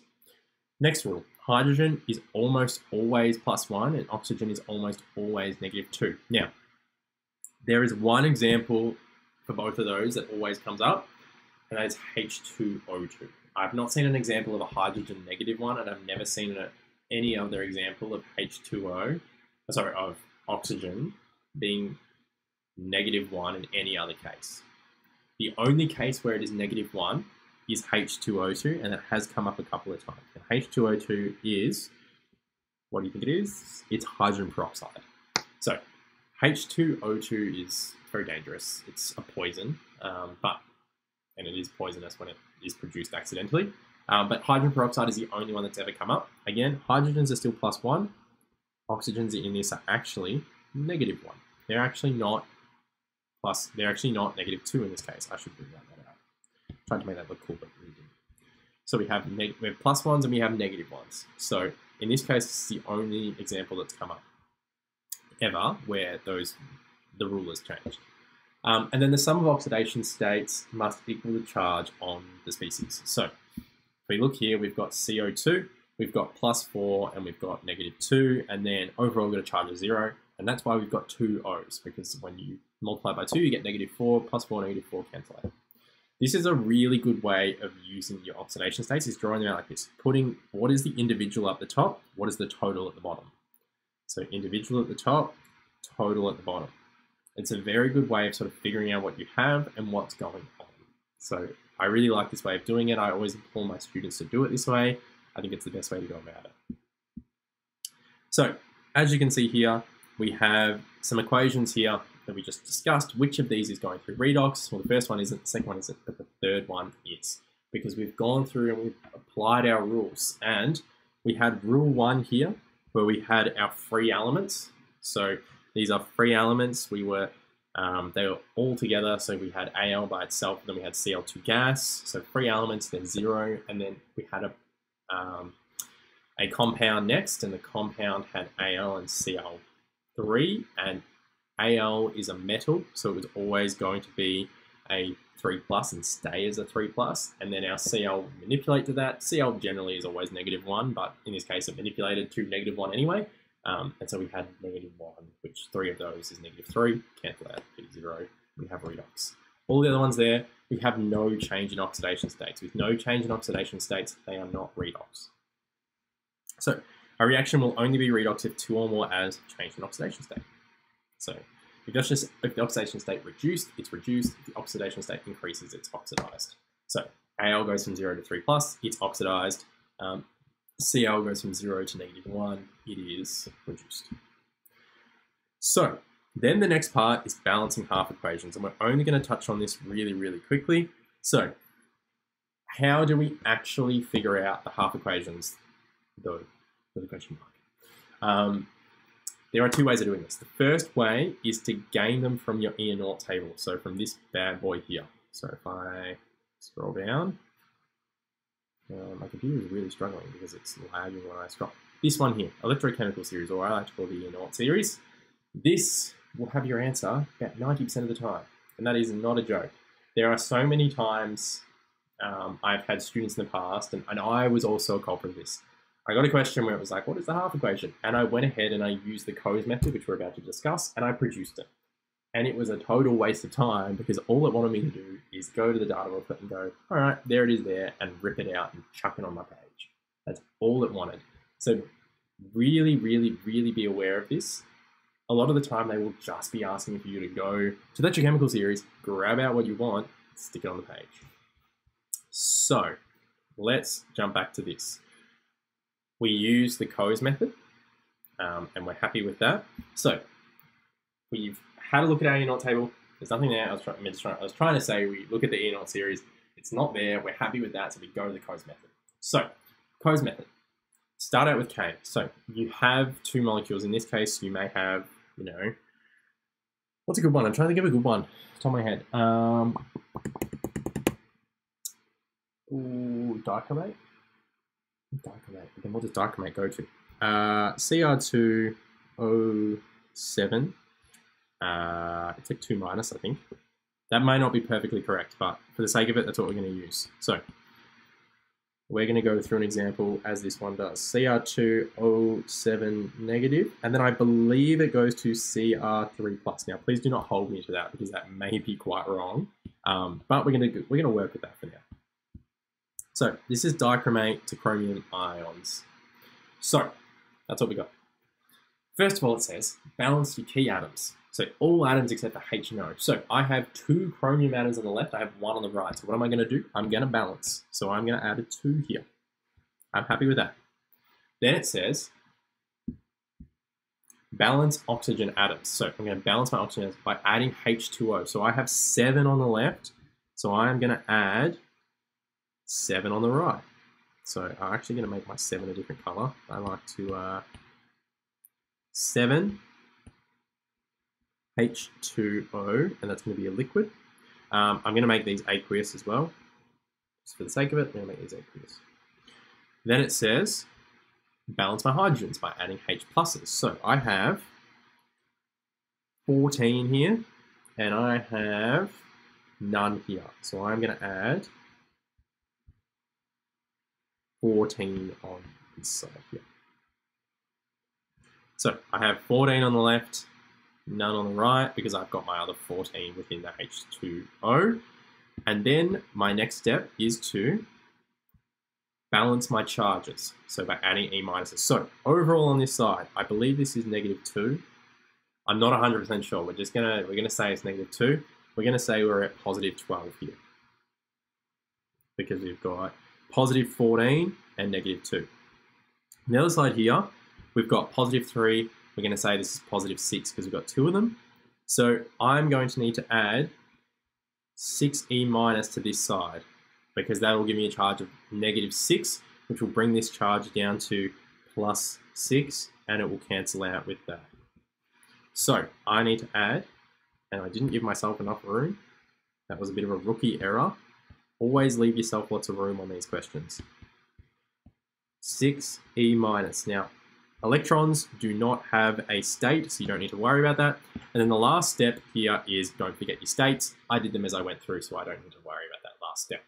So co with the S on the end. I'm just going to get rid of that so you can see what I did. I just went through the Coase method. Now, really important, I just went through the Coase method for an acidic solution. Now, why did I say it's an acidic solution? Because I added H pluses. Also, what's really important here is this is what you do if they don't mention acidic or alkaline. If there is no mention of acidic or alkaline, you work off acidic. Really important. Acidic is what you fall to. Now, if they do mention, and they say, hey, you're in an alkaline environment, you add in an extra step. And that extra step is here. You add in OH minuses to both sides. So you cancel out the hydrogen ions by adding in OH minus to both sides. Essentially what that looks like is in the last one here. So if I go back to here and I say, all right, I'm at that step. So before the electrons, I get rid of these electrons here. Before the electrons, and actually, you know what I'm going to do? I'm just going to rub out all of that because it's just going to annoy me and get in my way. All right, cool. Go back. So I had -2, and then I had 14 H plus. So I'm at this stage here. I did my H plus in the wrong color, my 14 in the wrong color, which is going to annoy me as well. So I'm at this stage here, and then I don't have my E minuses yet. I add in this step. The H is the OH ions. So I want to cancel out all my H pluses. So what am I going to add? I'm going to add 14 OH minuses. So I'm actually going to end up with, I'm going to rub this out, I'm going to end up with 14 H2O. Now, on the other side, I've got 7. So what's that going to do? It's actually going to go, okay, I'm actually going to say that's going to cancel out. So I get rid of all of that. And I actually only end up with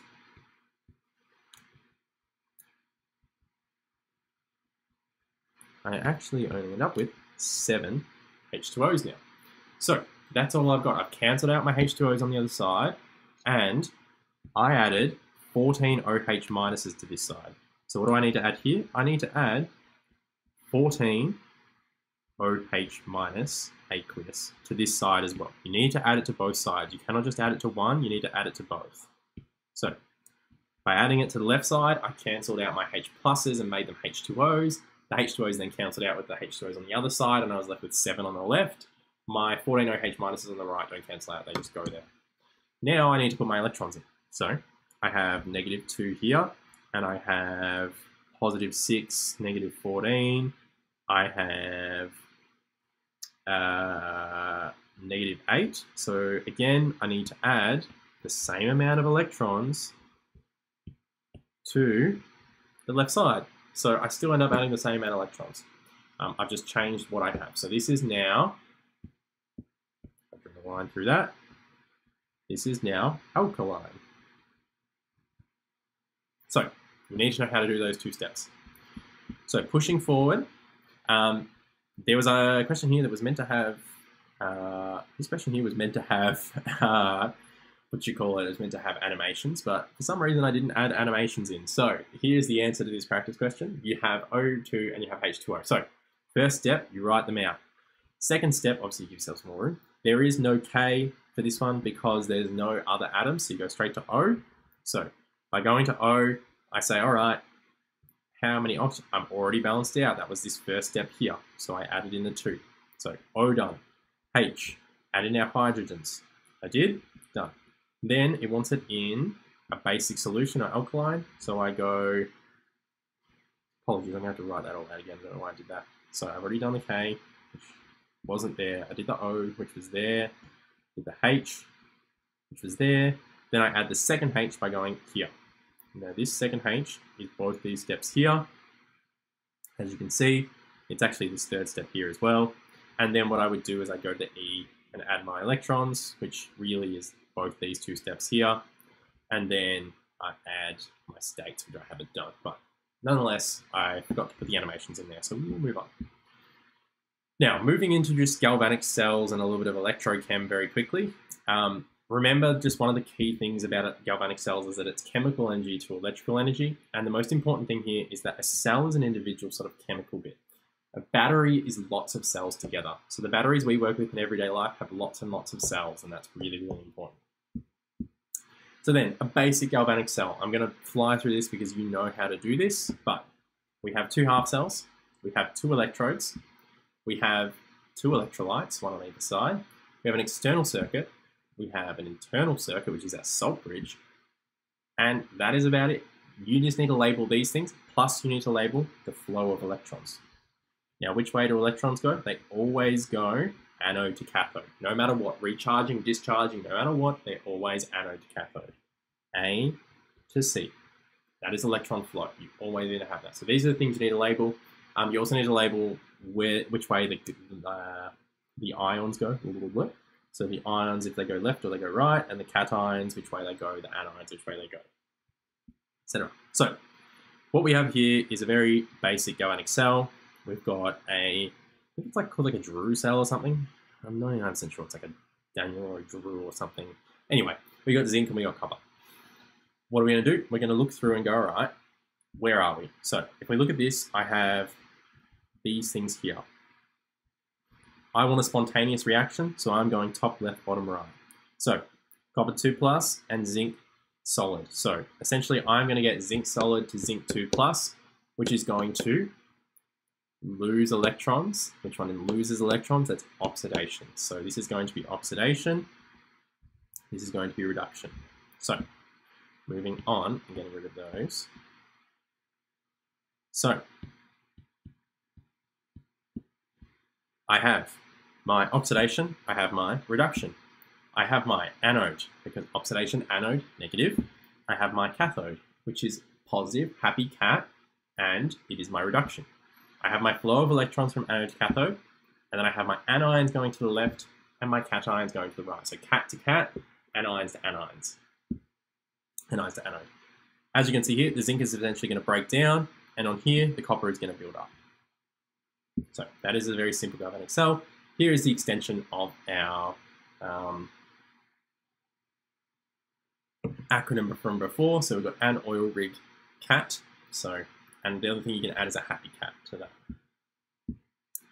So when we look at galvanic cells, essentially what we're doing is we're doing an indirect reaction. I keep doing that. Apologies, I don't know why I keep doing that. We have an indirect reaction. And by having that indirect reaction, we're going from chemical to electrical, which is what we prefer. We don't want to go from chemical to thermal. So as you can see here, this is direct, this is indirect. So, cool. Moving on. The other thing I would just briefly talk about is your electrochemical series. Electrochemical series is really, really important. Make sure you know how to utilize it. Make sure you know where the strongest oxidant, the weakest oxidant, the strongest reductant, the weakest reductant, and which way the strengths go. And it's really important to remember that you're always going to work with the strongest oxidant and the strongest reductant. You're never going to work with the weaker ones. You're always going to work with the strongest oxidant and the strongest reductant. So we've seen the following reaction will be able to be used in a galvanic cell to generate electrical energy. We've already discussed that. But what if we replace the Cu2 plus with Mg2 plus? Would we still be able to generate electricity? Well, the simple answer to this is no. And that is because of the electrochemical series. So let's have a quick look. What do we have? What we had was this, this, this, and this. And then what we changed to was still this, this, and this. And what we wanted, well, specifically what we changed is we put the Mg2 plus and we said, hey, what if we actually said, what if we put the Mg2 plus on this side? Is this actually going to work? What if we did it like this? Well, that's not going to work because that's top left, bottom right. That doesn't work. The only way this would work is if it went this way. That is the only way that would work. So in this case here, by putting it like that, that equation there is not going to be an electrolytic equation. It's not going to work. So as you can see here, that works. Cool, spontaneous. Now what if I did this? It's not spontaneous because it's bottom left, top right. That is electrolysis. That would have to be forced. This is not that. We're looking at spontaneous versus non-spontaneous right now. So if the oxidant on the left-hand side is above the reductant on the right-hand side, the reaction will spontaneously occur. So what if we have multiple reactions? Let's fix that very quickly. Discard. Let's fix that very quickly. I apologize, I did not mean to. Oh, and then I've done that. And then we've done that. We're going to fix this very quickly in front of your eyes. None of you saw this. Look at that quick fix. I think it looks like that. It'll do. I apologize. Sometimes I forget to edit through my slides. So, as you can see here, I fixed up this slide very quickly. What if there are multiple reactions possible? We have to preferentially pick out our oxidant and our reductant. So, if we add Cu solid and we add Pb solid to an Ag plus solution, what are we going to choose? We're always going to choose our strongest. What produces our greatest voltage? What is our greatest voltage difference or our potential difference? That is what we're going to work with. So we're always going to choose our highest on the left, lowest on the right. That is always going to happen. And that is the same for electrolysis as well. It doesn't change. So the next thing that I just want to quickly talk about, and I'm going to talk about it through me, is the SLC of the E0 series. So we all know SLC. SLC is equal to 25 degrees Celsius or 298 Kelvin. It's equal to 1 molar and it's equal to 100 kilopascals, which technically here would be 0.997 or 987, whatever value that is the way that we change it. Essentially here, these are our SLC conditions. This E0 table was created using our hydrogen. So it was created using this one here, our hydrogen equation, and comparing it with all these other half cells. So we took this half cell and we compared it with every single other half cell. And we created a table. And we created this exact table. But it was a scientific experiment. So thinking a little bit about clinical application, thinking a little bit about our, what do we call it, experimental design. So thinking about our experimental design, everyone, what is really, really important about experimental design is our constant factors or our controlled variables. So controlled variables, SLC. We kept everything at 25 degrees. We kept all of the aqueous solutions at 1 molar. We kept all the gaseous solutions at 100 kilopascal, or gaseous solutions, gaseous concentrations, whatever they are. 100 kilopascals. We kept the pressure at 100 kilopascals. So this entire equation here, this entire table here was created at SLC. So when you're not at SLC, what happens? You can't use the table. Now, chemistry is a bit weird. Sometimes you'll find that like things will be slightly off SLC, but you just ignore it. There will only be times where they'll make it really, really obvious, and then you'll need to discuss this, but it doesn't come up all that often. So just really important just to know that the E0 series is at SLC. So if you're not at SLC, it shouldn't work, / you shouldn't be using the E0 series because things are not going to be right. So that's a really important factor. So the next thing as well is just knowing your equation to get your potential difference. So when we talk about our voltage, talk about potential difference, really important. This equation here uses oxidant first and the reductant second. Remember which side are our oxidants and which side are our reductants. Our oxidants are on the left and our reductants on the right. So you're going to do your top equation, take away your bottom equation. For those of you who are very switched on to your maths, you will realize by that you will always, always, always get a positive answer. Even if you're working with two negatives. So if you're working with like negative 14, negative 0.14, sorry, and then you were working with this one here, you would go take away 0.040. By doing that, you're actually going to end up doing the equation negative 0.14 plus 0.40. You're going to end up with positive 0.26. So you are always going to get a positive answer here, no matter what. You are never going to get a negative answer on this equation. If you get a negative answer, you've done something wrong. You need to go back and have another go at it. So really important. You should always, always, always, always, always get a positive answer here. If you don't get a positive answer, something's wrong. Go back and start again. You need to go back to it. So really important. You should always get a positive answer. So then very quickly, fuel cells. I'm not going to go into too much detail on fuel cells just because there's a few ones that you probably should just know pretty quickly. But essentially with fuel cells, the biggest difference is you need to have constant supply of fuel. And they're a very cool piece of technology. They're very high-tech in a way. They're not really high-tech, but they are high-tech. They're high-tech in the sense that they're not commonly used. One, because they're expensive to maintain when there is an issue. And two, they need a constant supply of fuel. So you never run out. You're always going to be running this thing.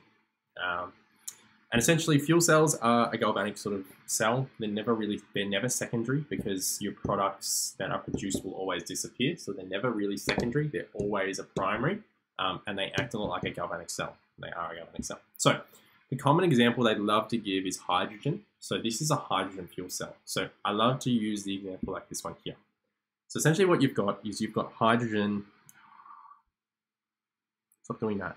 I don't know why when I put my arm down, like on the iPad with your arm down, it's not meant to do anything because you've got the pen. And every time I put my arm down, it cracks it and tries to get out of it. Nonetheless, you've got your fuel going in, and as your fuel goes in, it goes into your porous electrode. So this is your porous electrode, and it has little holes in it. And essentially, what's going to happen is the hydrogen goes into these little holes. And as the hydrogen goes into these little holes, essentially what happens is it hits the sort of the catalyst and the electrolyte membrane you have here. So this is an electrolyte membrane. And essentially what happens is it goes through redox. And out come the electrons. The electrons come out and they go through the external circuit. And in goes our H pluses. So it breaks up into H pluses, which we refer to as a proton. And our H pluses move across the electrolyte to the other side. And this electrolyte is like the barrier to it. And as it moves across, it binds back up with these electrons that have gone through the circuit, and it joins in with oxygen, or an individual oxygen atom, because it breaks up, and it forms water. Out comes water. Now there's a little bit of heat as a byproduct on these, but don't worry too much about that. You just get a little bit of heat. Essentially, what the big deal here is the idea that this is a fuel cell and you have a constant supply. You're always supplying these hydrogen. If there's any hydrogens that don't get used, they get recycled and pushed back through. And what we use is air on the other side. We just use oxygen. So we just have air go in and out goes excess air that wasn't used, and out goes some water vapor because you have H2Os produced. And so that is what is going on there. So fuel cells don't store reactants or products. They continuously get supplied and exhaust them. So as we can see, the fuel cell is pretty much the same as a galvanic cell, except we've got a continuous supply of reactants. This is the main difference between other galvanic cells and fuel cells. And if on an exam you're asked for the difference, this is the one that you should always go to. Always go to the continuous supply of reactants first. So, however, there are a few other subtle differences, including properties of the electrodes, operating temperatures, role of electrolyte, etc. Moving on.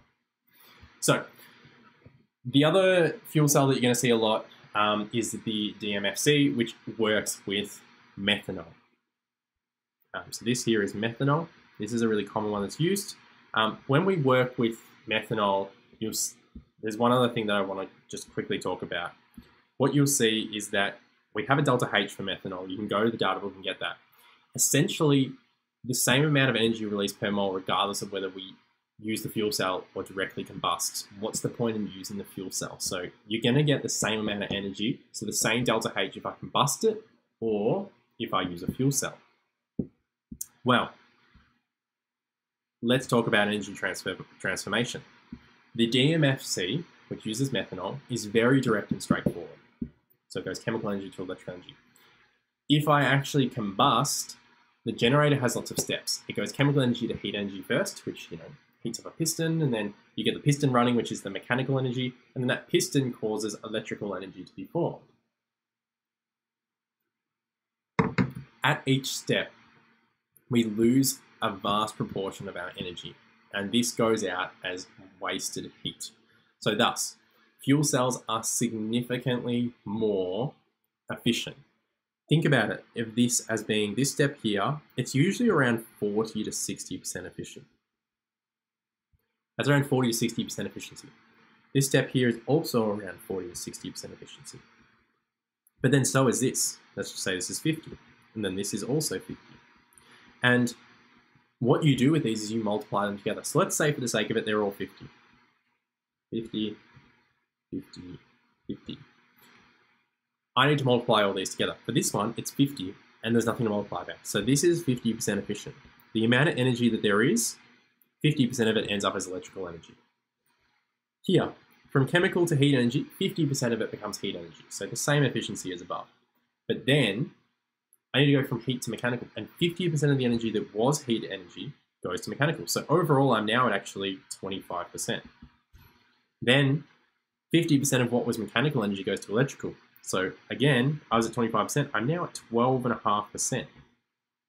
So that is why we say, and you'll hear a lot of people refer to it, and some textbooks refer to it, as fuel cells being 100% efficient. They're not 100% efficient, but they are the most efficient way of converting chemical energy to electrical energy that we have.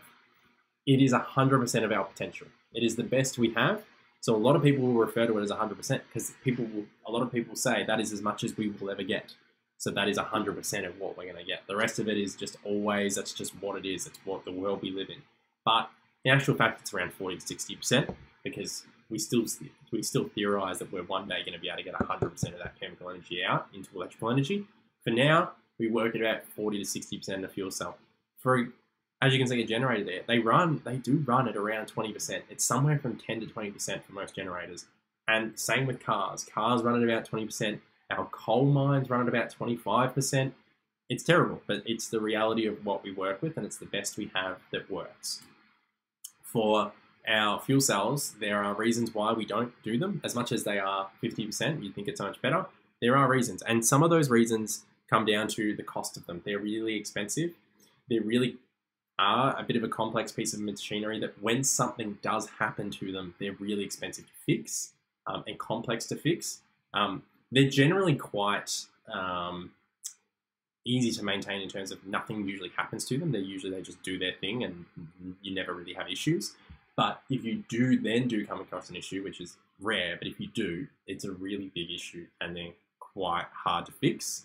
And they're not that practical. They're a big piece of machinery that you need a constant supply. And when you stop supplying them, they lose their efficiency. So you need to keep supplying them, and it's just not theoretical. It's just not realistic. It's not going to work. So they are just some of the things about fuel cells, and as you can see here, this is what we discuss in terms of efficiency. So as you can see, this is just to summarize some things about fuel cells. Amazing. Let's move into electrolytic cells. So electrolytic cells are the reverse of galvanic cells. It's where we go backwards. So that's non-spontaneous reactions that are driven forward by input of energy. So we put a battery in and we force it to go backwards. So electrodes are inserted directly into the electrolyte and current is passed through, and we go from electrical energy to chemical energy. So we're recharging. It's like how those batteries that you use them and you stick them back into the wall and they recharge, and then you can stick them back into wherever you want them. So that is essentially what is going on there. We are using that chemical energy, then when it's all up, we put it back into the power socket in the wall and we force it back into chemical energy. We force the electrical energy back into chemical energy. Then we can reuse it. It's the same thing with your phone. So as you can see here, the cathode and the anode stay the same. They're always going to be reduction and they're always going to be oxidation. The flow of electrons is the same. What changes is the polarity. The cathode becomes negative, the anode becomes positive. The negative electrode is where electrons are now gained rather than where electrons are now lost, because the negative electrode is now the cathode. You don't have a salt bridge. You don't necessarily need one, and I'll explain a bit. The separation of reactants isn't also necessary anymore, and we'll discuss that in a little bit. So the electrolyte will contain several redox active species. So the strongest oxidant is reduced at the cathode, the strongest reductant is oxidized at the anode, as per usual. Molten electrolytes make it a lot simpler to figure out what's going on. Because what's going to happen now when we talk about electrolytic cells is we look at things that are aqueous and we look at water. So we look at, hey, if I've got an aqueous solution, I'm actually going to have water in there. And what's going to happen if I force it backwards, but I've got water in there? Well, water might be the thing that reacts. Because let's just say, for the sake of it, we've got this, you've got this, and you have this. These two are going to react. Now, what if I actually didn't have that, and I had this, and I had this? Well, these ones are going to react. And in this case here, that's spontaneous. Now, what if I had this, this, and this? Well, these are going to react spontaneously. Actually, I probably shouldn't use that one. I'll use the top one just to make it. I'll use this one and this one. So that one's going to be forced because that is highest on the left and lowest on the right. Now, what if I didn't have that and I actually had this down here? Well, this is now highest on the right, on the left, sorry. So this one is going to react with that one, which is lowest on the right. So we're actually going to get water react. So in that case, we need the magnesium to be molten. So we need it to be really high temperature so it doesn't have any water in there. So that is what we talk about with molten electrolytes. Remember to consider H2O in case of an aqueous electrolyte.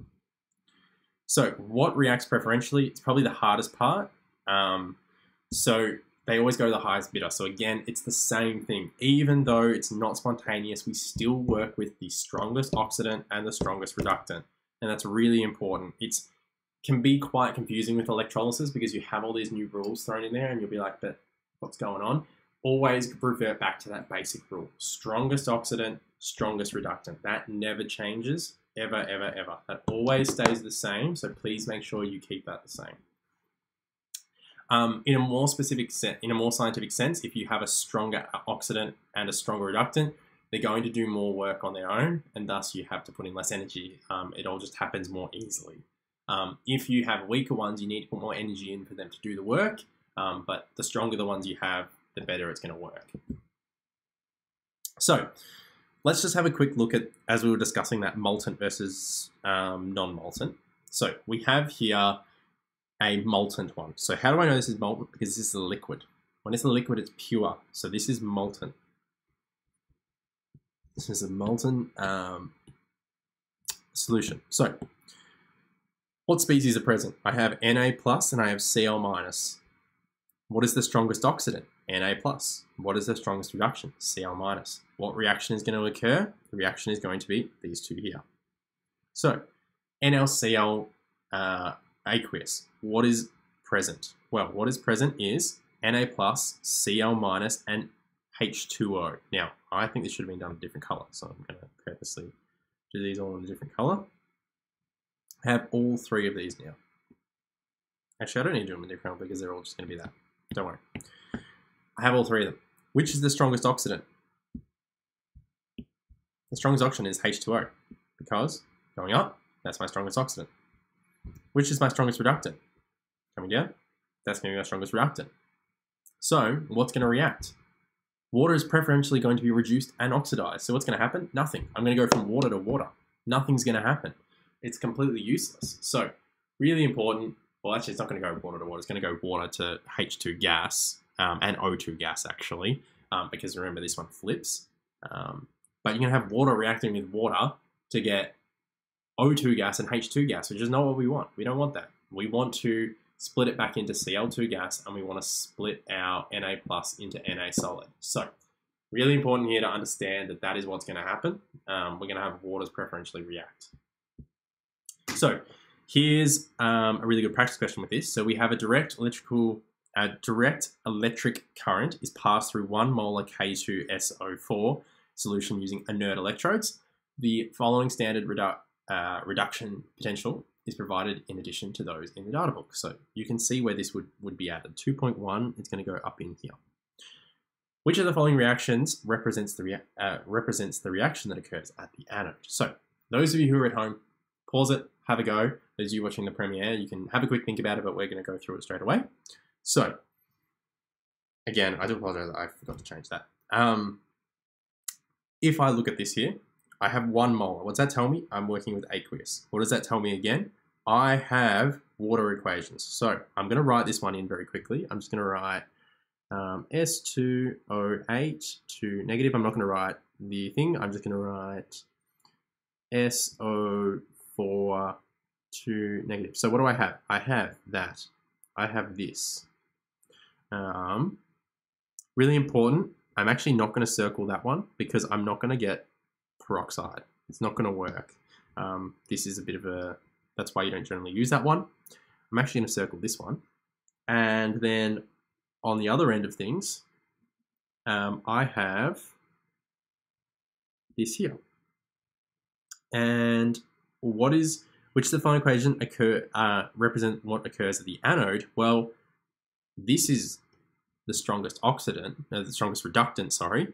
So this one's going to get flipped and become oxidation, and it's going to become what's at the anode. So what's actually going to happen is H2O liquid to O2 gas plus 4H plus 4E minus. Is that one of my answers? It is. It's B. So I have my answer straight away. I've straight away figured out my answer is B because, as you can see, I had water. I had aqueous solution. So that is why in this case here, you'd need this to be molten for it to work. So this is another really good example of how these ones work. Again, this one here, I'm not going to have time to go through it. So I'm just going to leave it for now and not go over it. However, for those of you who are watching the recording, and those of you in the premiere, you can quickly just mute. The answer here is 2, 1. The answer here is B. So if you did want to have a go at this one, please have a go at it afterwards, and your answer there is B. So there are, just quickly, 2 basic types of cells. We've talked about primary, they're non-rechargeable, secondary or rechargeable. These are electrolytic cells. These are electrolytic. These are disposable, these are reusable. So think about it in terms of it's kind of like fuels, reusable versus non-reusable, all that sort of stuff. So what's really, really important is that when we go from chemical energy to electrical energy, we refer to it as galvanic. And when we go from electrical energy to chemical energy, we refer to it as electrolytic. That means all secondary cells have a galvanic component. So if you are asked what has a galvanic cell in it, a secondary cell does. Even though we say like, oh, galvanic cells are really just those that, you know, They're just those that go through discharge and then they shouldn't really go through secondary. Well, they're actually not. Galvanic cells are an aspect of secondary cells because that discharging component is referred to as galvanic, and then the recharging component is referred to as electrolytic. So really important if you get a secondary cell that does have a galvanic component to it. And that was a question in the past, I think it was like 2016 or 2017. There was a question, a multiple choice question on that, and most people got it wrong because they thought, secondary cell, it's not going to have a galvanic component, but it did have a galvanic component.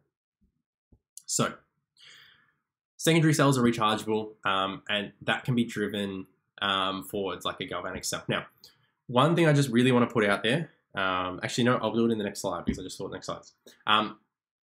Requirements for being a secondary cell is that the reaction must be reversible, and the really important point is the products of discharge must remain in contact with the electrode. So if you produce a gas whilst going through discharge, you're not going to be reversible because that gas is just going to go off. It's not going to stay in contact with the electrode, it's going to disappear. It needs to stay in contact with the electrode to be reversible. Really important. The polarity of the electrodes will never change. It's just the anode and cathode swap. So that's really important. Now, what I was trying to point out here is it's a little bit of a physics point, but it very rarely happens, but you may be asked to write out a secondary cell. Very rarely, but it may happen. So you've got an anode, you've got a cathode. This is discharge. You've got the cathode positive, you've got the anode negative. We know that this is going to stay positive, this is going to stay negative, and I'll put circles around it so it doesn't confuse it. That's going to stay positive, that's going to stay negative. What's going to flip is this is going to become the anode, and this is going to become, ooh, I did not mean to do that. This is going to become the cathode. That's what we know. That's what we know is going on when we do it. That means the electron flow is also going to flip. The electron flow is going to go that way, and both these equations are going to flip. So when I put the battery in, how am I going to put the battery in? Which way am I going to put it? So when you draw a battery in, it looks a bit like this. You draw out a little battery and you put a positive at one end and a negative at the other. Which way am I going to put it? Well, I'm just going to tell you now to simplify it out. The positive end of the battery goes to the positive side and the negative end of the battery goes to the negative side. So positive here, negative there. And it will always work like that. You always put the positive side of the battery to the positive side and the negative side of the battery to the negative side. Same thing with like the salt bridge with the cations and the anions and going to their correct side, and how the cations will go to the positive side and then anions will go to the negative side. Same thing with the battery here. Negatives to negatives and positives to positives. They sort of similar things match. So getting rid of all this, this is our discharging cell now. So going back to the normal, this is our discharging. And as I said, positive will stay on the right side, it will stay on the right side here. The anode will, or the negative side will stay negative, and the anode and cathode will flip. As you can see, it flips. The electron flow flips. The external circuit, the positive was on the positive side and the negative was on the negative side. And they are the really important aspects to get your head around if you are ever asked to draw out a secondary cell. It very rarely happens, but I have had students in the past asked in a SAC or in some sort of test or assessment that have been asked to draw one out. So really important, keep the positive and the negative. You may also be asked in an exam, you may be given a diagram like this, and they say, all right, pick out which side is the positive side and which one is the negative. Well, as soon as you see this battery like this, you know this is the positive side and this is the anode during recharge. You know this is the negative side and this is the cathode. You know this stuff. As soon as you see this stuff, it's like buzzwordy. It's like, bang, in my brain, I know that is the anode, I know that is the cathode, I know that is positive, I know that is negative, straight away. So they're just little tips and tricks to get you through what can be a really, really challenging topic. Now, there's one more practice question, but again, we are sort of out of time. Again, for those of you who want to go through this question yourself, please pause and go through it, or mute yourself right now, mute it right now, because I'm going to read out the question. I'm going to read out the answer in 2, 1. The answer here is A. So please feel free to have a go at that later on. But yes, essentially, that's everything for today. So hopefully that covered everything that you wanted. If you have any other quick questions, I'm in the chat. Hopefully I've answered all your questions throughout, and hopefully there's no more questions. Just a special thanks quickly to La Trobe University, RMIT, Deakin, UTS, and Macquarie University. These are all people who have been sponsoring us to allow these to get out to you for free. and allow you guys to all learn about chemistry in this class here. So essentially, check out all the stuff that we've got down in the portal there. Check out all sort of the resources we have, the slides, all of our promos and things like that. Please, we will have some lectures throughout this series on sort of these universities doing some promos. Please check them out as well. I'm sure you're all thinking about uni or whatever is next in your life, so please consider these things. Otherwise, good luck for the rest of the year. I'll probably see you around. I generally run these lectures. And yeah, good luck. Hope you enjoyed.